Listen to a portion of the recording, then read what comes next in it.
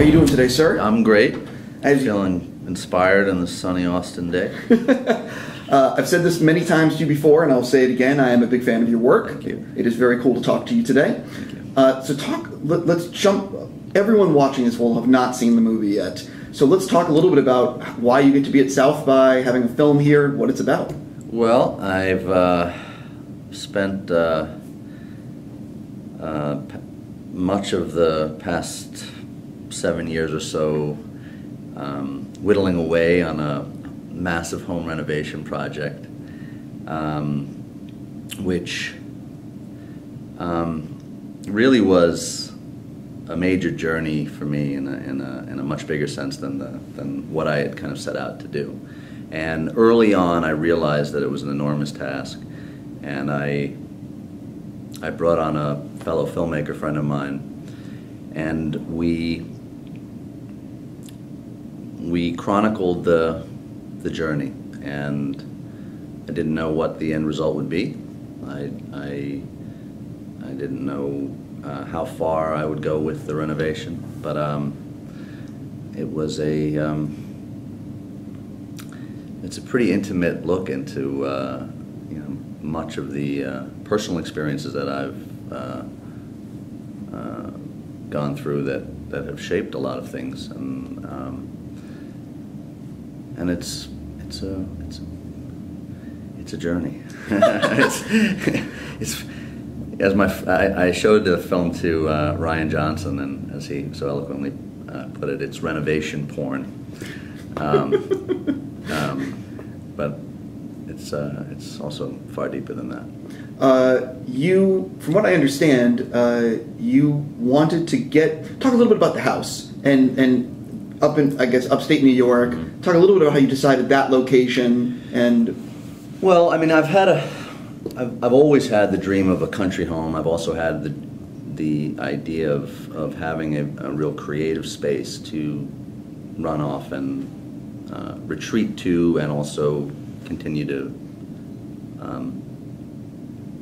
be creative. Whether it's going to be painting or making music or restoring an old car, whatever it is, you need a space, and a space that's conducive to that. And I love nature, and I'm from New York, and always going up to the countryside was enriching, revitalizing for the spirit. And I had been making a film at the time where I was playing a character who was very conscious of the fact that he wanted to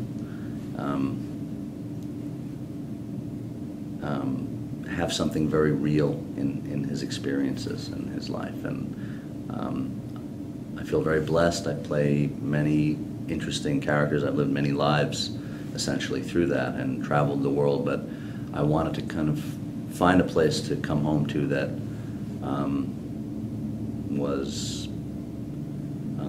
that felt like home, and that I could also continue to work on in a creative way. And I fell in love with this structure. I found it. I was away in Belgrade shooting the film, and I fell in love with this structure, and I came home and I went after it.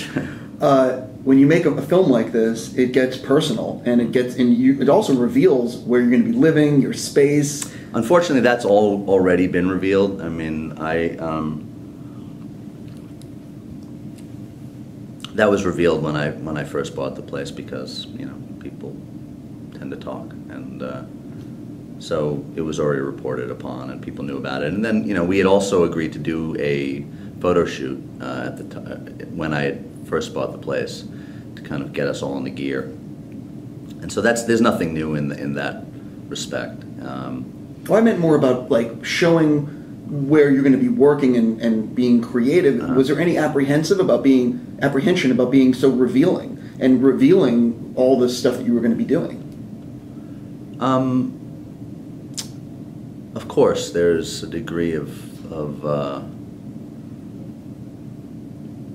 I feel that there's a necessity to tell a story like this, and to be authentic to it, and to not be afraid of incorporating things that are revealing. part of when the film project took shape, part of what was so interesting to me was that this is really a universal quest, that most young people get to a place in their life where they really long for a sense of home. And actors are probably a bit more displaced than most because we're constantly shedding ourselves and away on location. And so I think that's something that everyone can relate to. And I also think, yes, I am required to reveal a bit of things that are very personal to myself, but I'm unashamed of those things, and I am, in essence, revealing much of myself in the work that I do every day, in the vulnerability that I must possess to play characters and connect to the emotions and the states of minds of those characters and relay that. Essentially, I have to channel all of those feelings, and I have to express that. So on one level, I've given into a degree of that, and you know, this is an artistic endeavor, and sometimes you have to make certain sacrifices to do that. You did the music for the film. I did some of it, yes. Okay, so talk a little bit about, because if I'm not mistaken, this is your first time contributing music, or have you done it in the... I have done a little bit. I did a film, I did some music. I actually produced a track with some rappers for Restaurant, which was a movie I did many years ago with Eric Ross directed, early in my career. I was going to say, that's a long time ago. That's a very long time ago. So I've been making music since then, and prior to that, actually.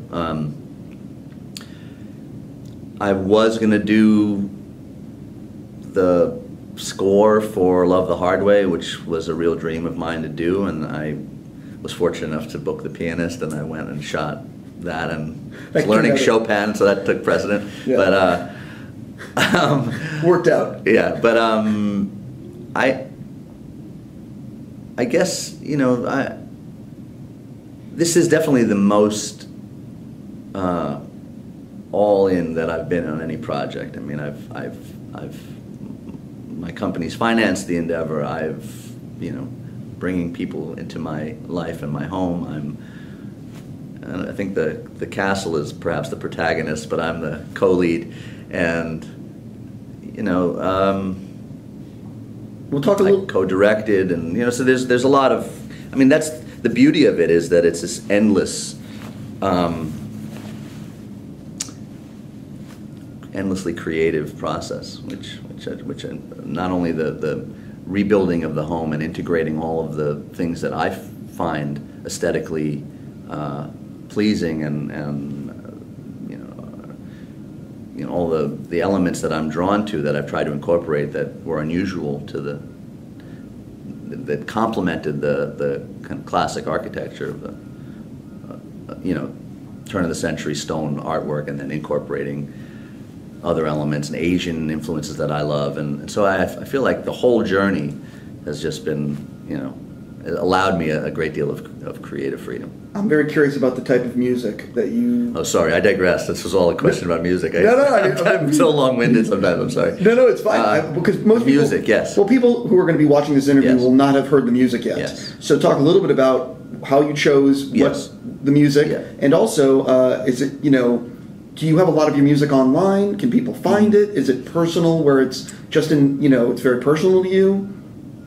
It is personal to me, but it's just a matter of me being behind the curve with uploading something, or me following through and actually doing a cohesive album. It's not that I'm afraid to share it. It's not that I've been making music for so long, but then I you know, it's like this. This has been going on for 7 years, and I just kept it under wraps. And I've only done so because I wanted to wait till I have something to share with people to then speak about it. And so this was an opportunity to incorporate some music. It was kind of some of it was a guide track as Kevin Ford, my co-director and editor, was editing, and we were kind of giving him some inspiration for some of them. And it was before I was reaching out to artists that I like and seeing if we could actually acquire music for the documentary that is amazing, and we have such beautiful music that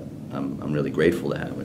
John Frusciante, who I think very rarely contributes music to film, was very generous to allow us to use some music, and really great pieces that have speak to me in many ways. And one of the guys working on my property, who continues to be in my life, is also a very accomplished musician, and a piece of his is in the movie.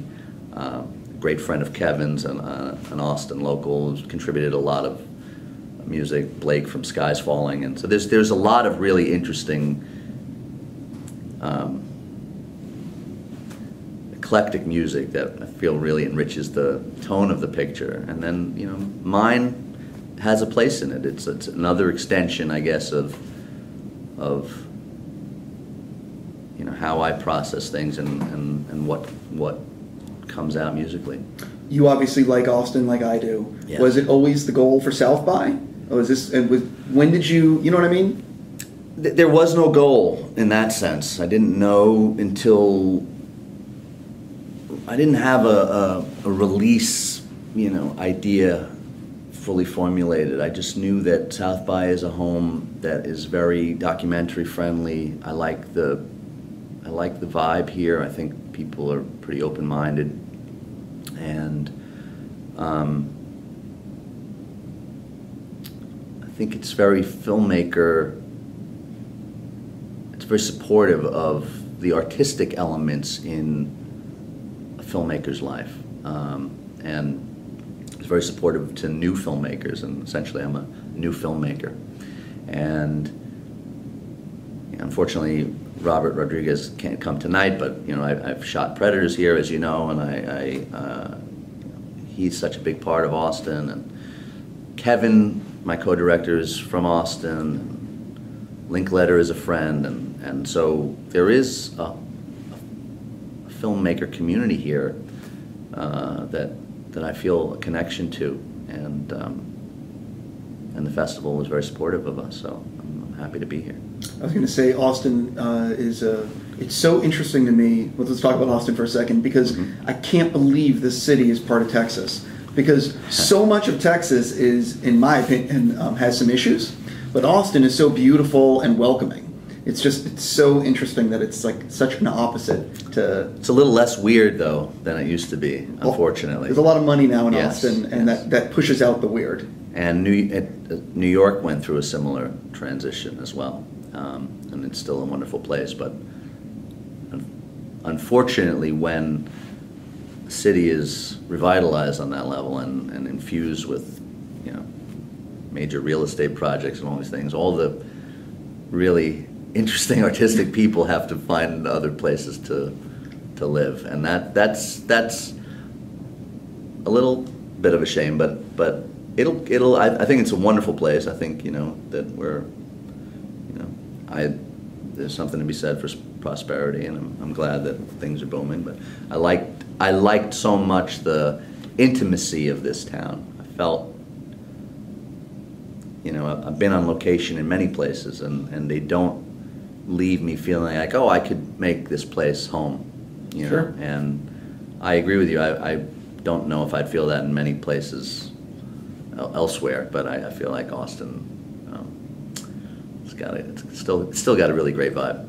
Yeah, it's interesting though, because I saw you filming Predators and in Austin, and it seems like every year this city is changing because of the influx of capital and people. And I'm sure you noticed today the construction everywhere. Yes, there's cranes on every block. It's, you know, the weird of Austin is there's probably a short time frame left. Well, we just went down South Congress because I wanted to just take a little drive, and I had asked Kevin about are the Airstream still here? He's like, no, man, they put up all these high-rises, there's this new structure here and there, but they were still there. They were just tucked away. They had like an encampment, but I loved all these guys with their polished up Airstreams, you know. No, 100%. They were. It was awesome. So they're still hanging in there.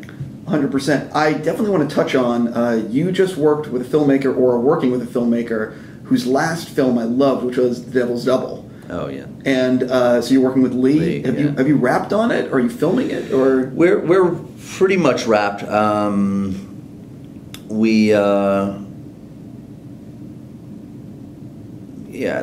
It's an epic endeavor, Emperor. It's very exciting. I think Lee is just a wonderful guy. He's a great filmmaker. I mean, Once We're Warriors is one of my favorite movies. Exactly. He blew me away then, and he's got a real unique voice. And, well, the thing that took me with Devil's Double is they made that pretty low budget, and it looked a lot bigger than they had the money for. Is that similar with Emperor? Wasn't that low. I mean, I don't know what the budget was for Devil's Double, but this was a pretty substantial European film. But the fight sequence, the battle sequences that I played Charles V, and there's inevitably a lot of fighting at that era, and we work extensively on those battle sequences, and they look epic. From what I've seen, they're really epic, and I trained for weeks on sword fight choreography that it's remarkable. So I think he puts a lot of thought into the prep for that, which then expedites the filming process. So then you know what you're going after, and I think that allows you to use your resources more effectively. I have to jump backwards for a second because I recently watched The Pianist. It was on cable. It's one of those movies that if it comes on, I literally can't turn away. And I don't use this term lightly, but it is a fucking masterpiece. It is so, so good.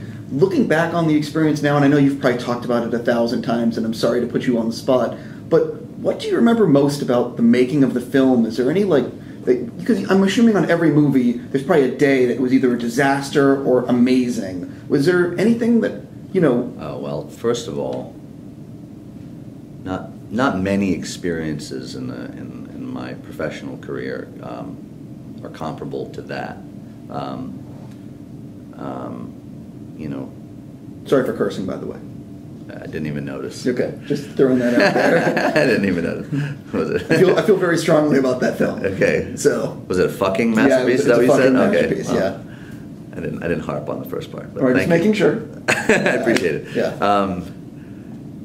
Roman is profound, and his discipline is really contagious, and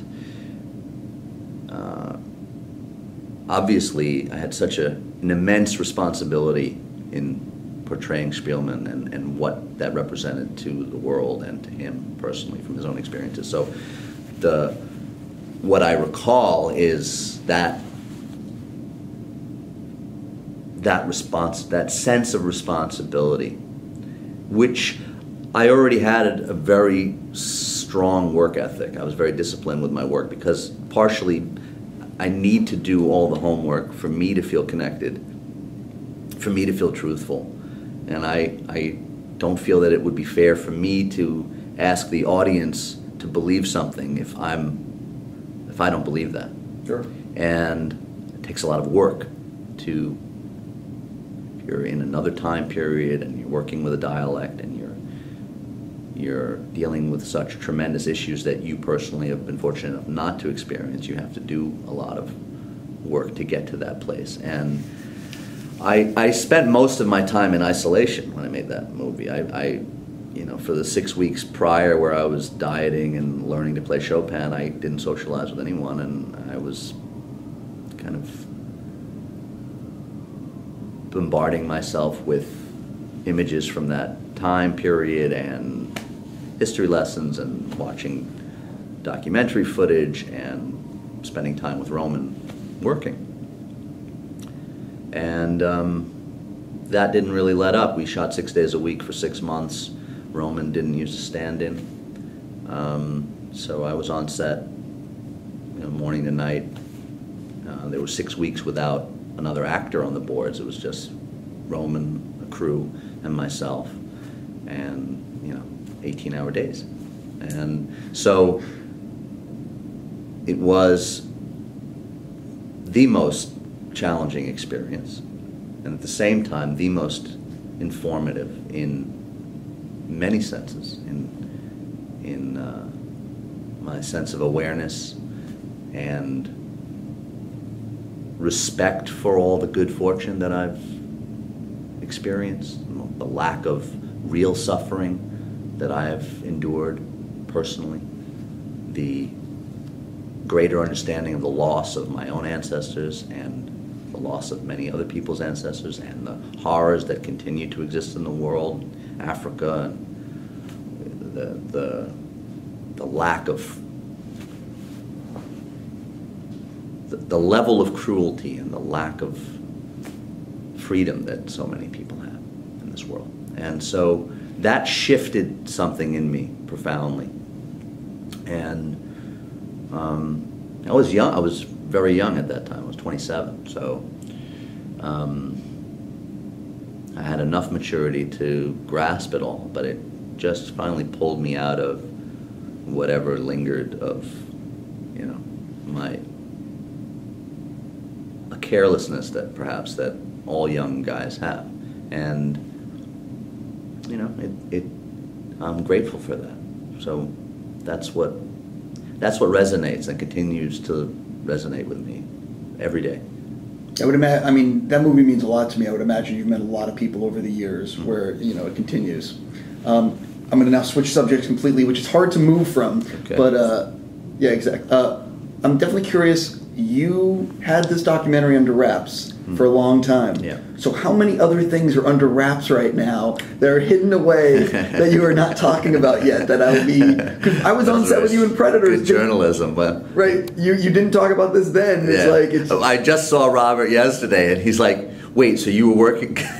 You were working on this thing when we were making Predators?" I said, "Yeah." He said, "You didn't mention anything about it." I said, "Well, wasn't ready." Right. Yeah. So my question though is, how much other stuff is currently under wraps? There are a few things in the works, but not as elaborate as this. This was a big one. This is a big. There's almost a decade of my life invested into this. So this is. There's been many times in my life that I've wished I had taken the time to write down ideas that came to me that have long gone, and perhaps document something, or wish that, I even had audio recordings that I'd recorded throughout India in my travels, and really beautiful things, and waking up with monks in the morning, and beautiful things that I really wanted to incorporate in my music and all these things. And it got stolen out of a hotel room in Paris. I left it on my table, and they probably thought they were going to get some juicy thing on there, which they got some monks chanting, but it meant so much to me, and I was so sad to have lost those, because they were,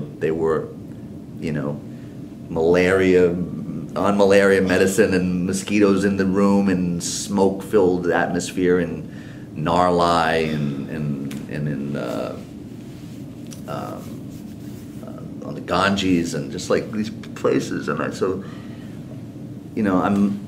I'm very connected to those sensory things, and then those things, if I can incorporate that in the music that I'm creating, then it builds upon that, and so fortunately we documented this, and fortunately it didn't all get lost. There was some footage that would have been so amazing here that I've lost, but really, the whole approach of this and the beauty of this is kind of like my mother's photographer. My mother, Sylvia Plahi, she's an amazing photographer, and her photography is also very much a part of the documentary, and all the still imagery is my mother's. And, she's the type of artist that she is present and captures it, and sees it, and is ready to see what's going on within the image that's beautiful and strange, and she captures it. And if she misses it, she misses it. She's not setting something up. It's not a studio. The lighting isn't perfect. but it's real and it's beautiful. And that's a similar approach that the Maisels have with their approach to documentary filmmaking. And so I have this within me, and Kevin shares that approach. And so I found someone who could be with me throughout this journey and hopefully catch the magic. And we caught so much, and it's a remarkable thing to find the narrative storyline and make something cohesive of it. And the building of the rebuilding and giving life back into the barn structure is one achievement, and making it through all the obstacles is an achievement, and then making another piece of another creation that kind of encapsulates this whole journey is also an achievement. So I'm really grateful that we have that, and I think when I'm older, it'll be really remarkable to look back at it, because there are so many moments that are even in the film that I've forgotten. Yeah, I honestly can't wait. Thank you so much for your time today. As I've said many times, good luck with everything in the future. Looking forward to the other documentary you're secretly filming right now. Okay.